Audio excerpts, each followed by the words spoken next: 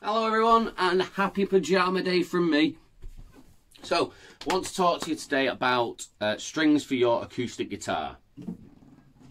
Not nylon like these, which is on classical guitars and children's guitars. This is a 3/4, like I was saying in the video the other day.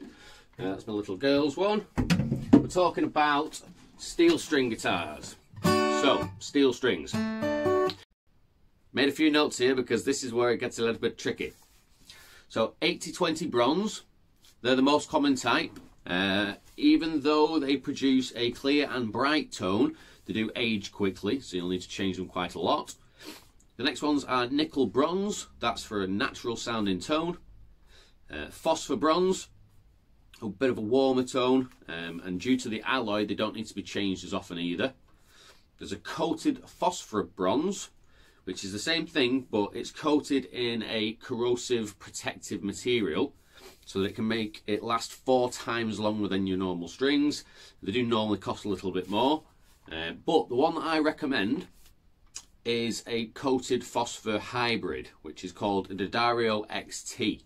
So it's made from a nickel bronze hybrid, and it's coated for the never fade, or the extended life, meaning that it'll last even longer, but the tone is fantastic. That's what I fit to my Mason. That's what you hear when the videos are played. There are also other brands available. Elixirs are also great. I use them on a couple of my other guitars, and I've used John Gomm's New-Tone String Signatures, which are thick gauges. Really heavy, but they're fantastic. They sound great.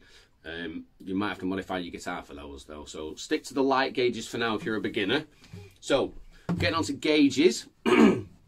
Gauges of guitar strings. So this basically means the thickness of the guitar. So it's measured in 1/1000ths of an inch. So that's why you'll see gauges extra light, light, medium or heavy. Just made a quick note here. So the extra light tend to be 0.010 to 0.047. Lights are 0.012 to 0.053s, and so on and so forth. So I would recommend using a lighter gauge for now if you are a beginner. They're not as taxing on the fingers, and you can start to learn bending and things like that. They're better for older guitars as well because there's not as much tension running through them as they are lighter.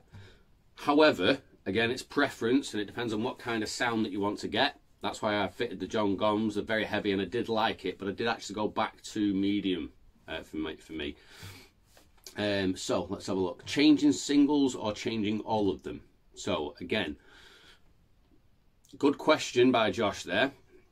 So I would recommend that you change them frequently being every couple to few months, or even every month if you're playing a lot. It really does boil down to the type of string that you bought and how frequently you play it. So I do change mine every couple of months. Could probably do with changing them more often, but just down to cost really.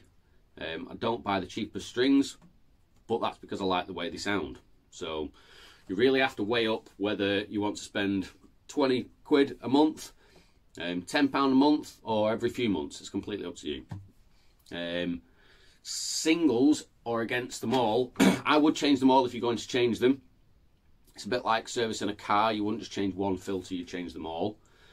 However, I have got a spare set for when you start playing gigs. So always keep a spare set, due to the fact that if you snapped a string during a gig, what are you going to do? If you haven't got another guitar, you better just grab whichever string that you snapped. It tends to be the G string. Ironically, that snaps more than anything, I think. So yeah, I've got some spare packs without G strings if anybody's interested.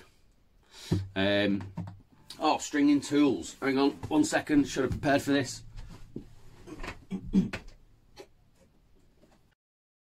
And typically I can't find one. So I will put a link in the comments below to a little section that I'll find on the internet for you on these. They're fairly straightforward. You don't have to have one to change your strings, but it does help. It speeds the process up a lot and it makes things a bit neater and stuff. It's like a plier set and a string winding tool in one. I'll show you in a minute. So, again, I don't need to change strings at the moment, but I think I know the video best suited to show you. So,